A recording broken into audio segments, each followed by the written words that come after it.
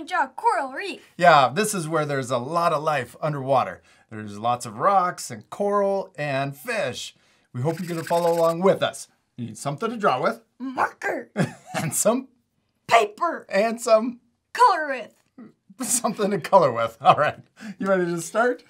Yeah. Okay. We're first going to draw the rocks for our coral reef. We're going to start down here and we're going to draw a bumpy line and actually turn it into an upside down U shape. And it doesn't have to look exactly like mine. You can make your rock taller or wider.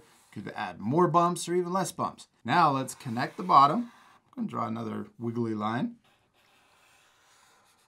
Let's also draw, maybe there's a little rock behind this one. So we can draw a little one coming out. We're using overlapping, so we're only drawing part of it because it's behind the bigger rock.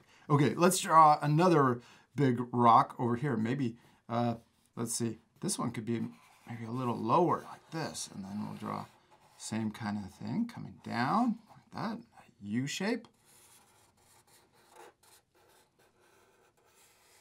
We could even draw a smaller one in front of this one. Let's draw it a little lower also. We're going to draw another bumpy line like this, smaller in front, and it's lower. So the sidelines right here, the side of the rock, is lower than this one. You see that? So we could draw it a little lower on both sides. There you go. Now let's connect this one, the bottom, and then we're going to connect the bottom of the bigger rock that's behind it. So we're only going to draw it connecting to the rock. We're going to imagine that going behind and then coming over here and connecting to the other side. Yeah. Now let's add an even bigger rock behind the whole thing. We're going to start over here. And this one, I'm going to draw a big bumpy line that comes up. And maybe we'll stop there. Start here. Yeah. Bump. And then let's come down like that. And we can add another one over here coming out. And then what should we do? Let's just go all the way down like this and come down to about the same length that we came down over here on this side. So that can come down to match. Now let's connect into the rock that's in front, and let's also connect in over here. Now we're going to imagine these lines going behind the two rocks and come out like this and then connect to this one. We got all these cool rocks now, but we're missing something. The coral. Yeah, the coral, that makes it a coral reef. And also all of the other alive stuff that lives in a coral reef. Yeah. Okay, let's first draw some seaweed. We'll start over here and let's draw a wiggly line that comes up like that. We've got a lot of wiggly lines. Then at the top, we're gonna draw another wiggly line, but watch this, we're gonna match the first one we drew. Perfect. Then we're going to draw another one, but this one's going to overlap too. Let's draw a little curve for the top of our seaweed. This one's going to be shorter. And then we're going to continue it down. And some of these wiggles could be different if you want. Let's add another one on the other side, but let's make it even shorter. We'll draw the top and then draw the wigglies coming down. Let's add more seaweed over here on the right side. We're going to repeat the same steps. I'm going to draw a wiggly line going up. Or you could draw it going down too. That works. Then let's draw the top of our seaweed and then draw a wiggle line that matches. Well, mine's a little different. That's okay. Now let's draw one on the left side. I'm just going to draw all the way down. And maybe another one over here on the right side. Ooh, this one's going to be really long. Come down even further.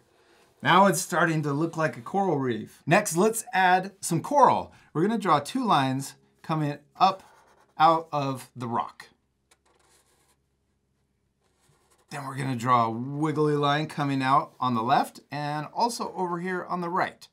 Coral is really fun to draw because you want to make it look natural, so it's okay if it looks a lot different than mine. Now we're going to draw a little curve at the end. Like that, and come back, and we could do the same thing over here on the right side. Let's draw another little wiggly or a little U shape that comes out. I'm going to draw a couple on the right side. Now we're going to come back down and almost like we're going to connect It looks like arms coming out of a person. Yeah. Now we're going to draw the center part coming up further. So I'm going to draw 2 curves going the other direction. No, it doesn't. Now, yeah, well, that could be the neck. Oh, yeah. Now let's add more branches of our coral coming off. Now watch me. I'm just going to add little wiggles that come out like this and then back in. And I'm going to do the same thing over here. I'm going to go fast because yours doesn't have to look like mine. It can look completely different. Then I'm going to draw in between these. I'm going to draw 2 little bumps to connect. There we go. We drew our coral. Look, it's different. I like it. Go ahead and just do whatever you want. Oh, yeah, just like that. That's awesome. I really like that, Austin.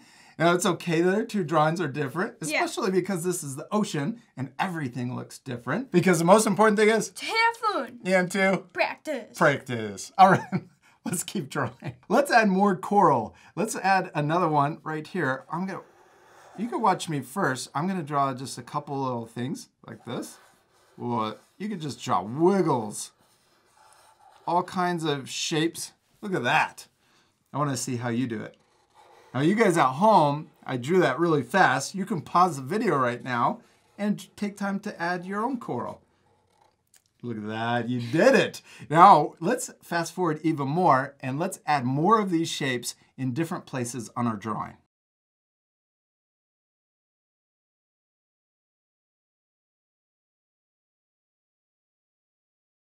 Now we have a bunch of coral. We also added more seaweed, but we need to add sea anemones. Anemones. Anemones, yeah. It's kind of a tricky word to say. Yes. All right, let's add those. We're going to draw 2 wiggle lines. Let's add a big one right here. I'm going to add a wiggle like that and a one that matches, but look, there's a lot of space in between. Now we're going to draw a wiggle up here. I went out like this, and then I'm going to draw another wiggle that comes across to the other side. See how it's got little U shapes on the side? Yeah. Do you know what a sea anemone is? No. It kind of looks like a plant, but I think it's more considered like an animal. And they actually eat things like crabs. That's gross. Yeah, they're predators. Okay, now let's draw the little cool tentacles coming out. I'm going to draw a bunch. Watch this. I'm going to draw little U shapes that come out and back in. So upside down U shapes, and I'm going to go all the way across to the other side. This is kind of gross looking, huh? Mm-hmm. I'm going to draw another one. Let's use even more overlapping. This one I'm going to draw smaller, and I'm going to draw it next to the first one we drew. And I'm only drawing one because the other side is behind this one. Yeah, then let's draw that little sideways U shape and then a wiggle line that connects to the other side, or to the first one. Next, let's add those little tentacles up at the top. We're going to draw upside down U's right next to each other and go all the way across. Maybe this one's behind this coral also. See how my little tentacles go behind? And I like that you have more space, so you don't have to overlap. Let's fast forward and add even more of these cool creatures.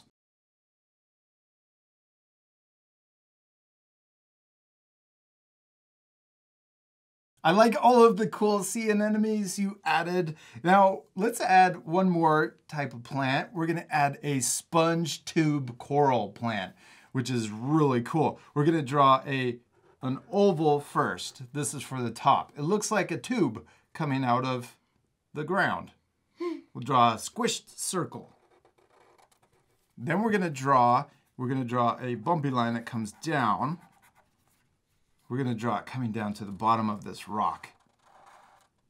Now I left a little space next to the oval. Then we're going to leave that same space over here and draw another little bumpy line all the way down. Now we're going to connect these 2 lines with a curve that comes around the top that matches the oval. Yeah, look at that. That is weird looking, huh? Yeah. Let's draw another one. Let's draw one over here. I'm going to draw another oval. And I'm going to go a little faster because I'm just repeating the same steps. I'm going to draw 2 bumpy lines, come around, and then connect the top. Let's do more overlapping. I'm going to draw another one that's higher like this. Maybe it's even bigger. And then this time the bumpy line is just going to be really short and connect to the top. Yours could come down, yeah, right there. It's a little longer. And then we could do the same on the right side and connect the top. See how that one looks like it's behind the other two? Yeah. Let's draw another one over here.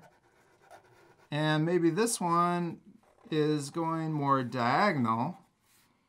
And then connect the top. Now you guys at home could add even more of these cool little tubes all over your drawing. I did a little curve down at the bottom to make it look more 3D. But you can leave that off. All right, Austin, we did it. We finished drawing our coral reef. It looks really cool, except it's gonna look even better once it's colored. Yeah, colored, because coral reefs are beautiful. They have all kinds of cool colors. Now, at the end, you guys can pause the video to match your same coloring, or you could color your drawings any way you want. You ready to fast forward? Yeah.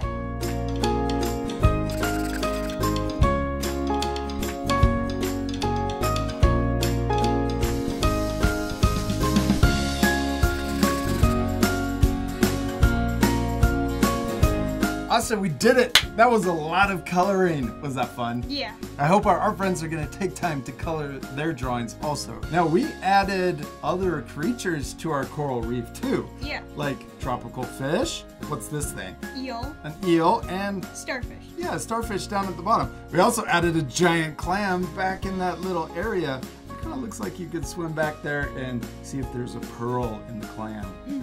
We hope you have a lot of fun drawing a coral reef. Yeah, we do. We hope you had a lot of fun. And we also hope that you take time to add even more creatures. You could ask your parents for help to find out what lives in a coral reef, and then even use the pictures as inspiration to draw more creatures. Snakes. Oh yeah, sea snake. That would be way cool. We also use markers to color our drawings, but you can use whatever you have at home. And we'll see you later, our friends. Goodbye. Hey, parents and teachers, take a photo of your child's finished artwork and post it on Facebook or Instagram. Also be sure to tag us in it at Art for Kids Hub. Did you know that we also have a website? You can find it at artforkidshub.com. It has more lessons and information about art supplies we love to use. You can also visit artforkidshub.tv to learn more about our awesome Art Hub membership. The membership includes exclusive lessons and our own apps, so your child can learn art in a focused, distraction-free environment.